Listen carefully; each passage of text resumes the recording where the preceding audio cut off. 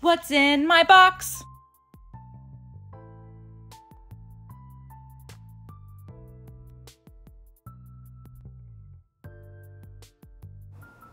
If you're a new construction property, the spacer tubes and couplings pictured are the first thing to take out of your box.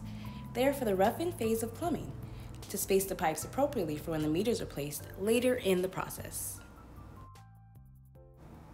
The next step in the process is the actual meter and transceiver combination.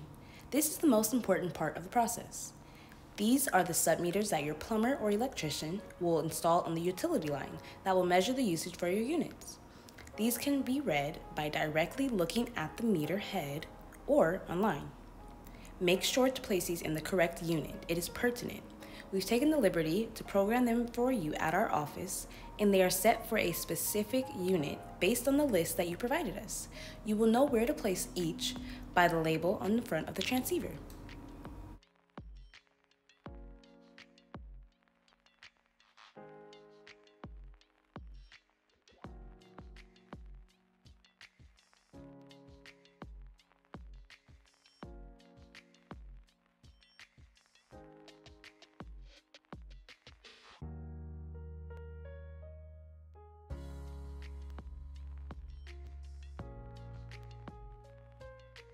Here is your gateway, which is the brains of the system. This gateway and the transceivers will work together to transmit your meter readings online to a cloud system. You'll need to make sure that this gateway is placed in an indoor, secure location with access to internet and the power. Be sure to follow the gateway setup instructions that were included in your package to get this online and ready to help. The next step is to set up your account so that you can view your reads online.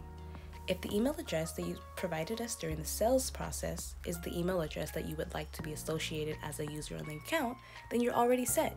We sent an email for you to commence your login process. If not, go ahead and send an email to support@submetersolutions.com with your property name and invoice number.